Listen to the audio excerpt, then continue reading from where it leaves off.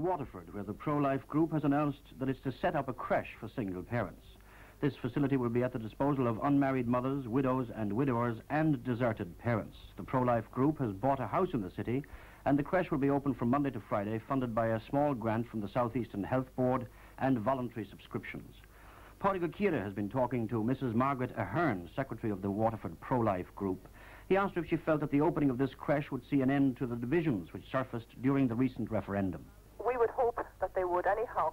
I mean, we have no intention of maintaining any divisions that did arise during the course of the referendum.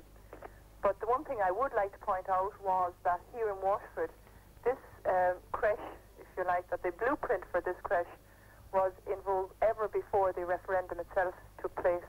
We've been working on it for, we'll say, at least 18 months. And why is it starting now?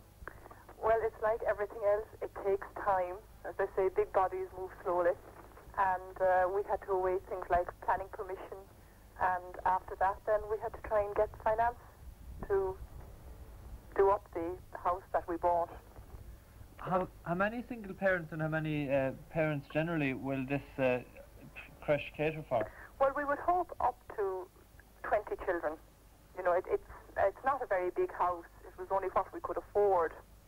And but we would hope to be able to facilitate at least 20 children.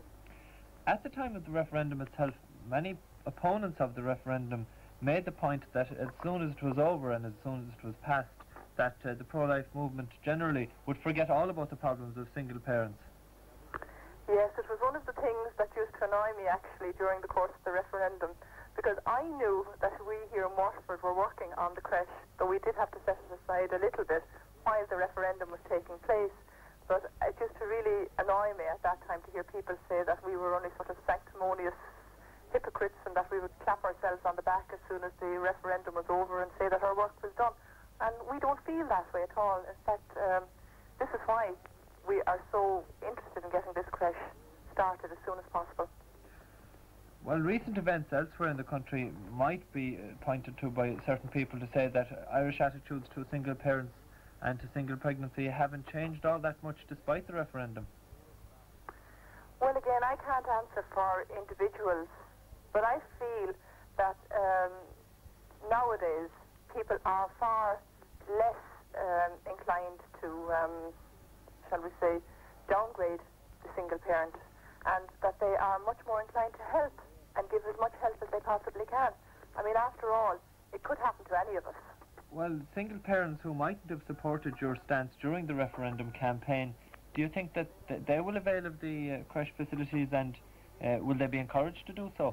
Oh, I should think so. I mean, I don't know how anybody voted during the referendum, and it's immaterial as to those who use it. I mean, we are opening this creche to help people in need, and it doesn't matter to us whether they did support us during the referendum or not.